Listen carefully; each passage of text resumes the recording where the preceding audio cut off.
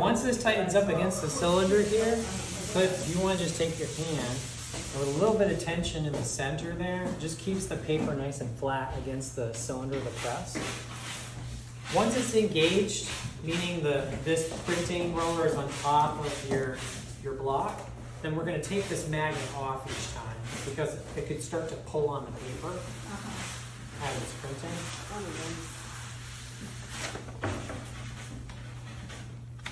Okay, once it comes out, don't touch it.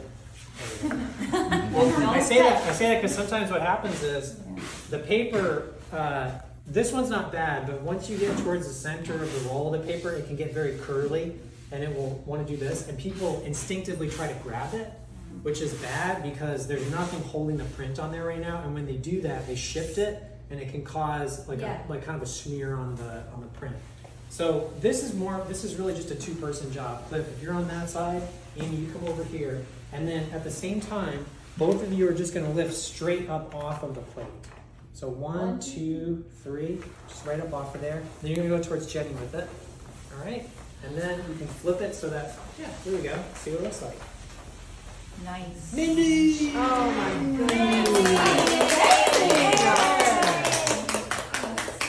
The sun's shining through. I know it's.